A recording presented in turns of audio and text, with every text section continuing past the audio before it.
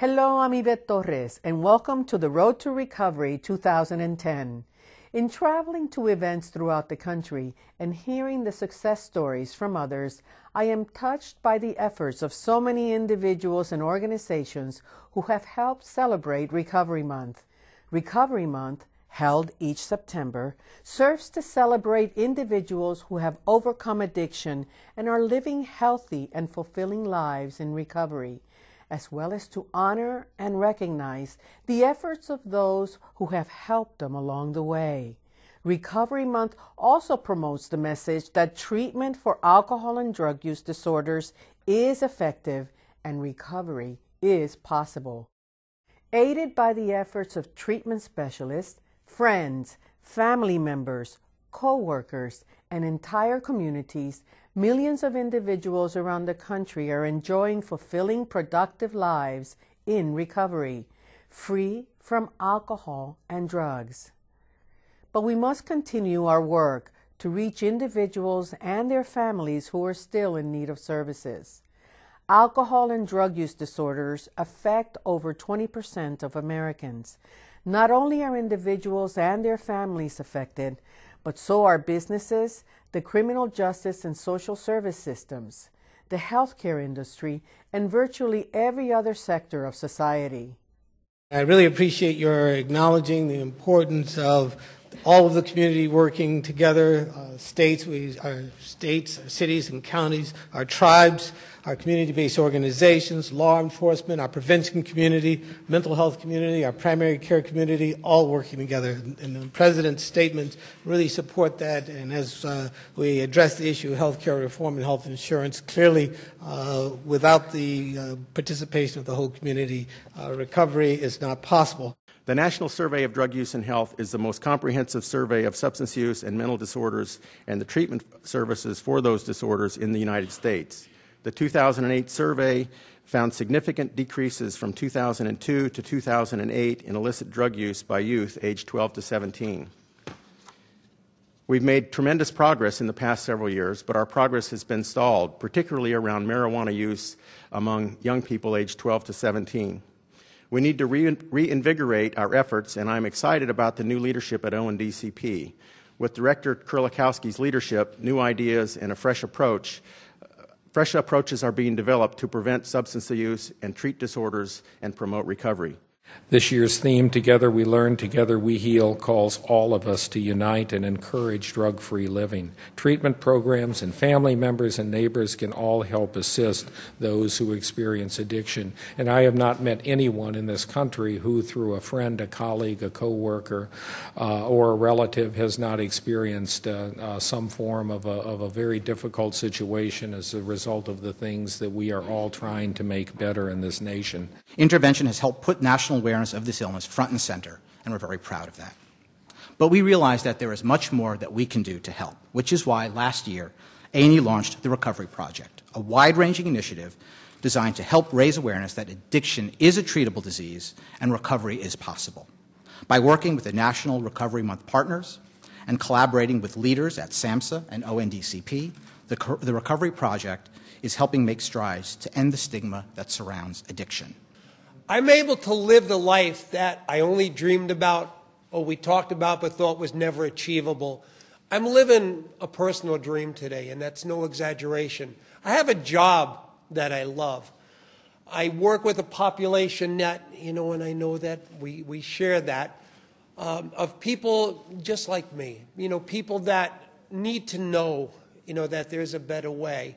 And it's not so much what I say, but it's also how I carry myself. To be an active role model for long-term recovery, to show people that long-term recovery is achievable, it's possible, it's a reality.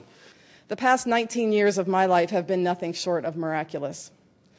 I've been to the top of the Eiffel Tower and have seen Paris from 1,000 feet at sunset. I've been swimming with barracuda at 100 feet underwater in the Caribbean. I've had a hand in raising 2 beautiful children who graduated from the University of Georgia, go dogs, and are young adults who care about their planet and their community. I've cried with family and friends as they experience the trials, tribulations, joy, and happiness that life brings, and I continue to happily share my life with my partner of 12-plus years. None of this would have been possible without long-term recovery. The Recovery Month theme, Together We Learn, Together We Heal, is very appropriate. It is this coming together, the coalition building, that makes us a strong field. And we have all been touched by addiction in one way or another, and we have all seen the great triumphs of people in recovery. 20th anniversary of Recovery Month. This year's theme, Together We Learn, Together We Heal, reminds us of the many people, resources, and materials that contribute to the recovery process. It reminds us that substance abuse affects more than the person who is addicted. As I've mentioned this morning, it affects family, friends, co-workers, everyone who depends on, who cares about that person. We need to use all available resources in our communities and on the internet to help those we care about find their recovery. Looking around, I do see a host of like-minded people committed to building safe, healthy, and drug-free communities. Each of you is making a difference, and we are at an exciting point where I think we can really see some results. Your efforts will bring national attention to this issue and increased funding for prevention and treatment. And I'm sure you've all had a very busy month so far. We're 10 days into September, and we've already seen some great events, and there is so much more in store. As everyone here knows, National Alcohol and Drug Addiction Recovery Month is celebrating its 20th anniversary, and there are activities being organized throughout the country. It is truly exciting that we're able to use these opportunities to increase awareness and understanding of substance abuse and addiction. This year's theme is Join the Voices for Recovery. It's a positive message that is so important for people to hear. The many compelling stories of recovery are real and can help bring hope and healing to people who are struggling with addiction. And it's your enthusiasm and focus that is helping to drive this message and keep up the momentum for this critically important cause, from our homes and our classrooms all over the way to the halls of Congress.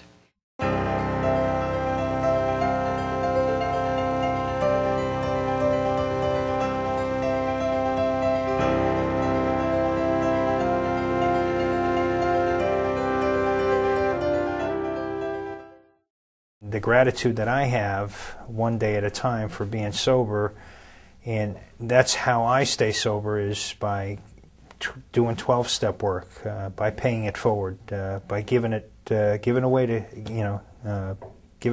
to the next person that needs it.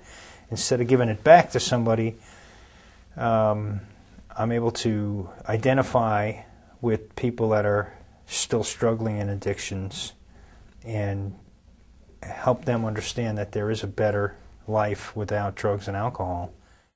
The Recovery Month campaign commemorated its 20th anniversary in 2009. Let's take a look back at the history of this campaign that has helped transform lives and families through the power of recovery. I have overcome something that had taken control of my life, and that is something to be proud of. Because my life was unmanageable. I was powerless over drugs and alcohol. I'm grateful that I'm a recovering alcoholic. Yesterday I just celebrated my 26th anniversary of sobriety. Certainly the biggest accomplishment of my life. If being sober means you can't rock, I think that's wrong. You know, you can do a lot of cool stuff in sobriety. Events like this are real good for the people that are new to sobriety, to show them that we can have fun and be sober at the same time. Recovery means you can pull out of that dive and turn around, and I know it's true because people showed me how to do it, and I'm 24 years sober now.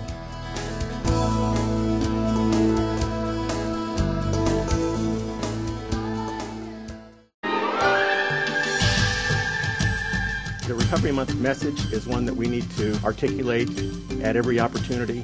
We all have an opportunity to participate in that. And again, I pick up on the theme of plurality in this year's Recovery Month theme. Together we learn, together we heal, together we can prevail. This is Recovery Month's 20th year. SAMHSA has been pleased to sponsor the observance and is extremely thankful for the Recovery Month planning partners for their fervent support. When the Recovery Month campaign began 20 years ago, it was known as Treatment Works. It celebrated individuals who worked in the field of addiction treatment and recovery. Nelba Chavez has been appointed by President Clinton as the first administrator of SAMHSA. In 1997, working with CSAT, a group of national and community-based organizations, government entities, and the recovery community became the first planning partners. These partnerships are the driving force in the campaign even today and help CSAT each year to determine the theme and messaging for the effort. In 1998, Treatment Works was renamed National Alcohol and Drug Addiction Recovery Month. The observance was expanded to include the celebration of individuals and their families who have achieved recovery, as well as those who serve in the field of prevention, treatment, and recovery. 1999 brought even more milestones. Recovery Month events held around the nation included Recovery Walks in Connecticut and Hands Across the Bridge, a Labor Day celebration in Oregon.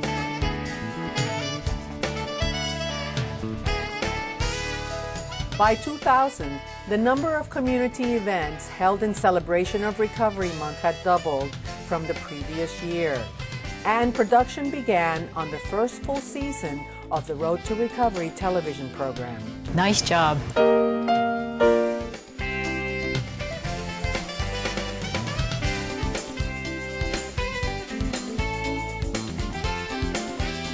You can recover from drug and alcohol addiction. The message today at Recovery Day in Salt Lake City. Since 2002, presidential proclamations have been issued officially declaring September as National Alcohol and Drug Addiction Recovery Month. RecoveryMonth.gov was launched in 2003. This interactive website continues to grow and offers all Recovery Month print and multimedia products to millions of visitors. Treat me. Treat me with understanding. Treat me. Treat me with courtesy. In 2005, Recovery Month hit the Big Apple as the campaign's Treat Me public service announcement aired on the Panasonic Astrovision screen in Times Square. The spot aired every hour throughout the entire month of August. Faces and Voices of Recovery held their first Rally for Recovery as part of Recovery Month, which brings together thousands of people and organized events across the country. Last year, 40,000 people participated in 80 coordinated events across the country. So, 10 years ago, that was an unthinkable thing. I think that's a great testament to the work that SAMHSA has done in pioneering and operationalizing an idea. I think we really need to give ourselves a hand at the work that's been generated and created in 20 years. Recovery Month is a time to celebrate those who have reclaimed their lives and achieved long-term recovery, as well as the dedicated individuals in the treatment and recovery field who have made the recovery journey possible. We at SAMHSA are grateful for the efforts of millions of Americans making Recovery Month what it is today.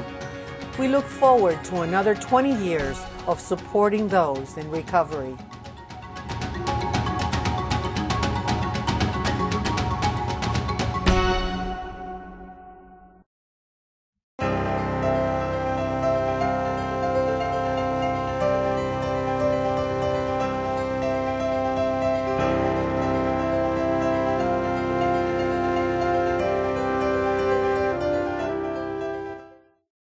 It's essential that I give back. It's not optional for me in my recovery. It is a critical, important healing part of the therapy of my recovery. And what I mean by that is that in order for me to keep the recovery that I have, I must give it back to others. It is a critical component of my recovery.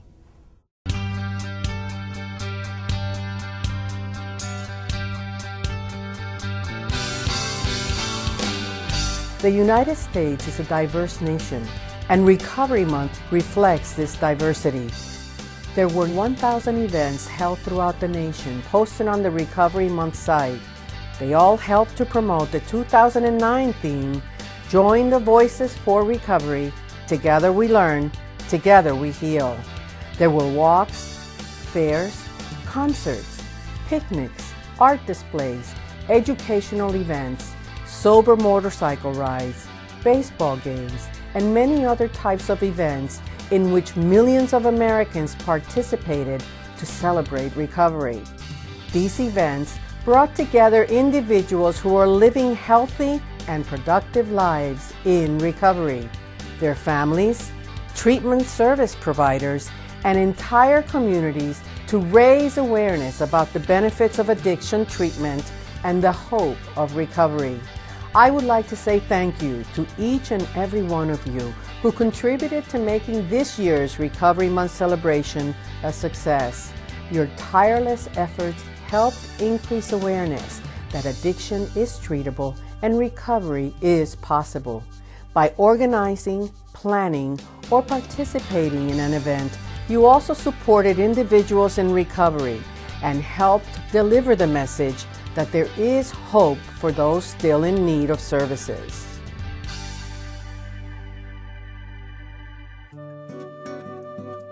Citizens in California joined together for a fun-filled day at the park to celebrate Recovery Fest.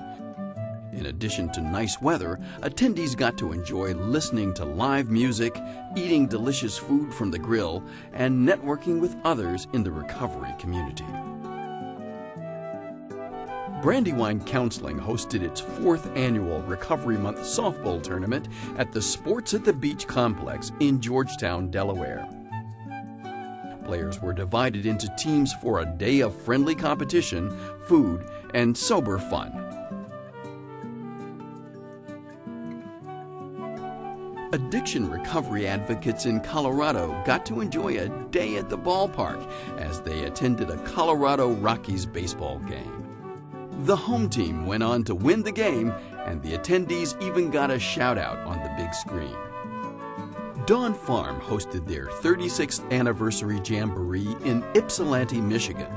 The goal of the event was to raise awareness about the tremendous power of recovery and to raise funds that enable Dawn Farm to continue their mission to provide services for those who have no other resources.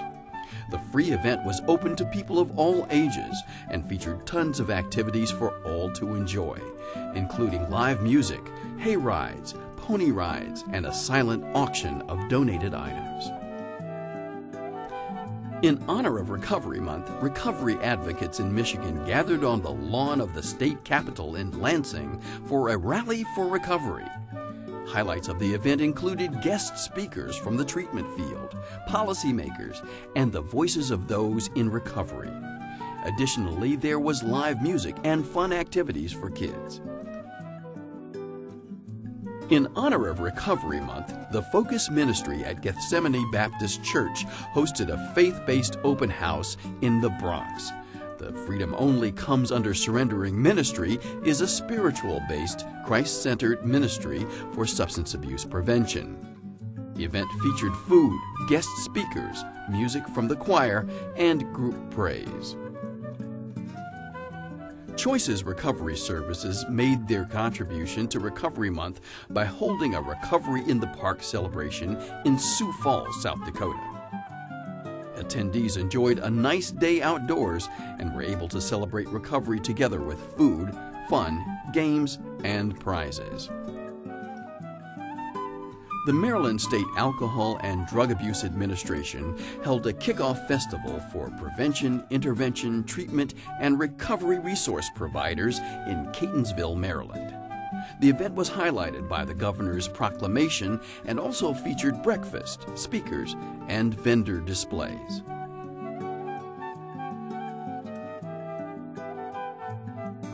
Preferred Family Healthcare's Achieving Recovery Through Creativity program hosted an Arts and Awareness Festival in honor of Recovery Month. The festival featured an art exhibit, performances, awareness activities, and refreshments, and was open to all who wished to attend. Clients and families of several recovery agencies in Pennsylvania were treated to a day at the park as they attended a Pittsburgh Pirates baseball game. The night of fun and unity was capped off by a Pirates win.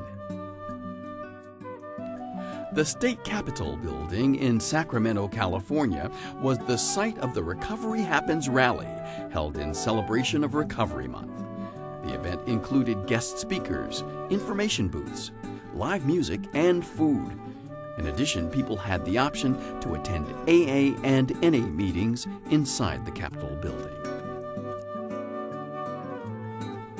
The Denver City and County building was the location of a Colorado Rally for Recovery.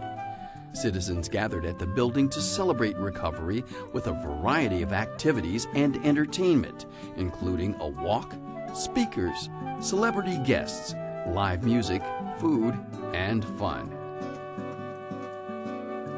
Recovery advocates in Florida came together to enjoy a full day of activities by attending a Ride for Recovery and rally at Daytona Beach. The ride began at Destination Daytona with stops along the way for raffles, prizes, and lunch before ending at the band shell in Daytona Beach. After the ride, event attendees enjoyed further entertainment, including displays, line dancing, and live music. Both Washington and Oregon kicked off Recovery Month with ceremonies on each side of the interstate bridge. The events featured stories from people in recovery, elected officials, and a reading of the proclamation from the governor's office. Native American drumming groups played as members from the two states joined hands across the bridge and recited the Serenity Prayer. The festivities continued afterward with tons of food and music. Members of the Reno Sparks Indian Colony enjoyed a collaboration of festivities by celebrating Recovery Month and National Indian Day. Two fun-filled days of sober activities focused on celebrating recovery and cultural identity. Activities included cultural presentations, dance performances, poetry readings, and a community barbecue.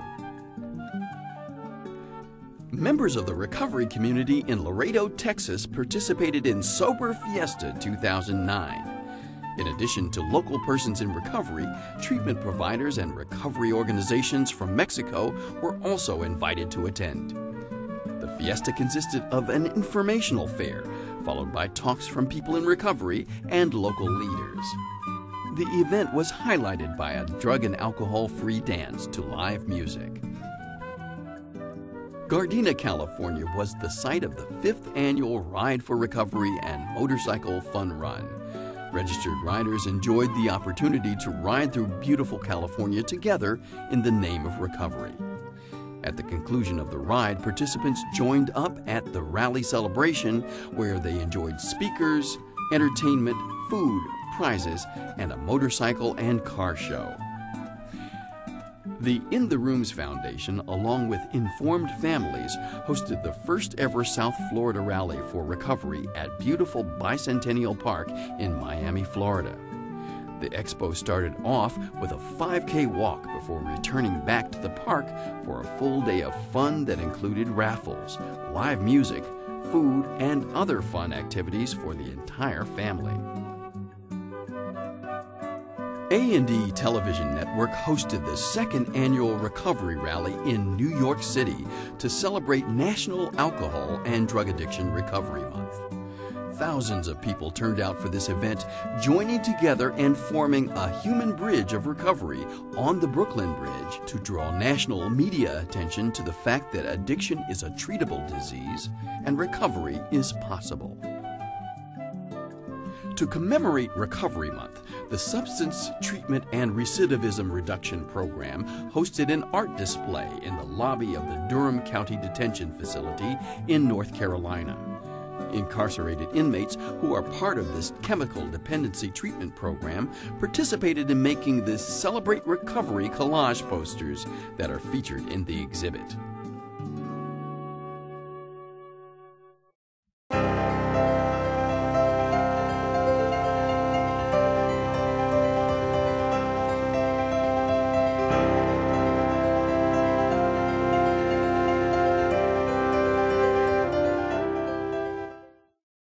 My life was like before entering treatment, nothing less than a mess.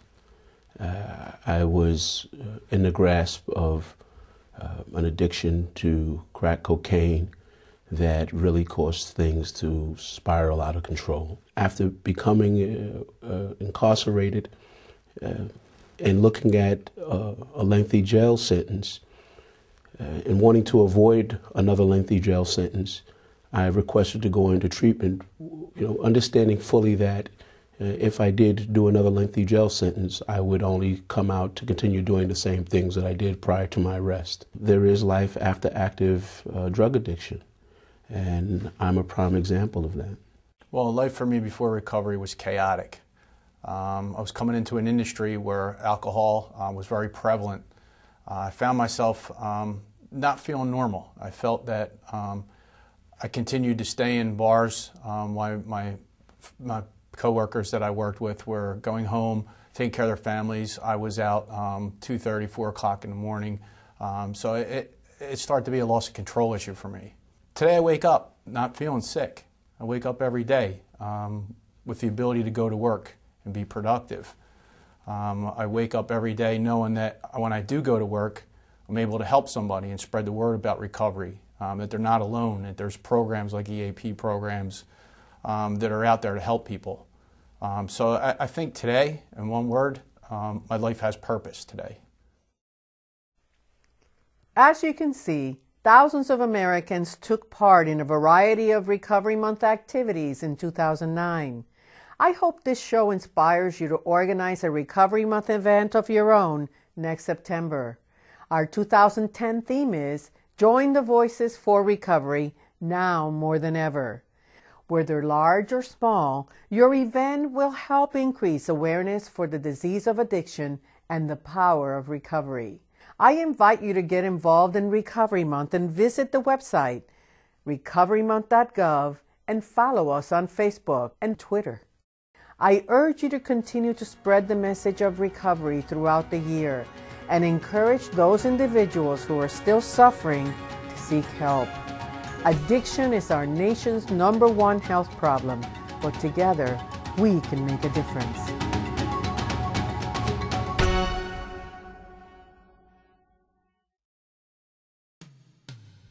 For a copy of this program or other programs in the Road to Recovery series, call SAMHSA at 1-800-662-HELP or order online at recoverymonth.gov and click Multimedia.